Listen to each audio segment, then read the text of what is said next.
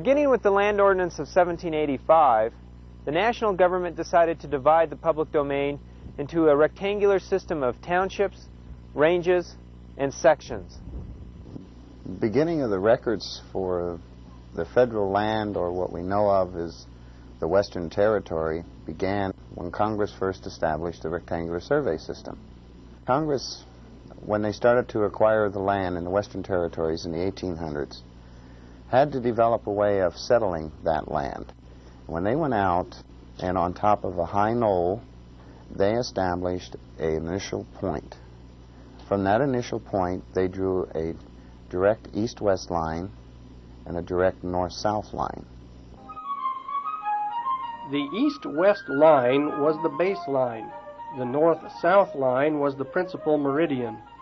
From that initial point, each 6-mile square was assigned a township number north or south from the baseline and a range number east or west of the principal meridian. Each of these 6-mile squares was further subdivided into 36 sections of 1 square mile each. The surveyor would start on the bottom of the township, and he would work north 1 section at a time, laying a marker at every mile and every half mile. When the surveyor sent his notes in, they drew 3 hand-drawn plats because they didn't have duplicating procedures like we have today.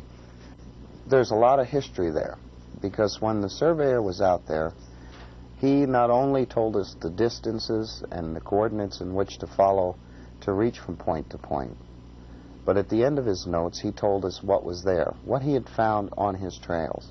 And if you follow the survey pattern, you can tell when settlement occurred throughout the United States as the survey progressed across the western part of the states.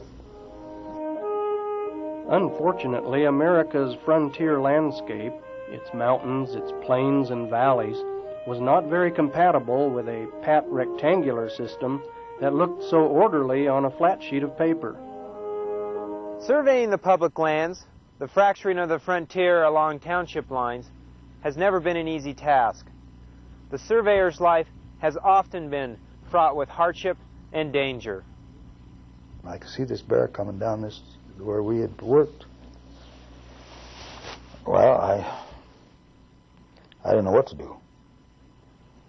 So I climbed a tree that was probably about 25 feet. And there was a couple of trees right close to us, so I could jump over and get over on the other tree if he came to me. He did come down, all the way down. I shouted and hollered. He just kept coming down and came down to the tree and got up on his haunches and looked up at me and finally wandered off. I gave him plenty of time to get the hell out of there before I came down off the tree. The typical crew was usually 5 or 6 men on the crew at that time, which is about the same as nowadays, although I think they're smaller because of the newfangled equipment. But you usually had 2 or 3 axemen to cut the line out, at least 2 in the mountains.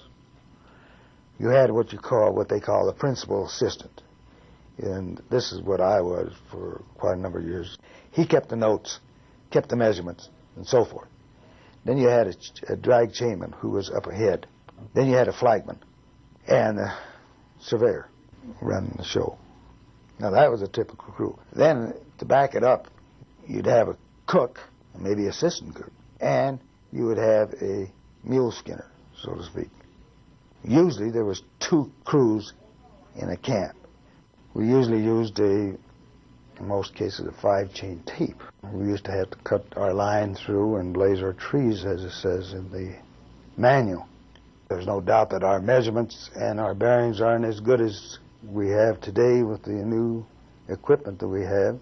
For that type of work, at the time we did it, it's not bad at all, considering. At that time we were the old General Land Office. One of the big jokes around the country was we finally got some trucks. Some of those old trucks that people wouldn't ride in nowadays didn't have springs, I don't think. You used to have GLO printed on the side of the truck, you know. People said, what's GLO, they'd ask us. We'd say, good-looking outfit.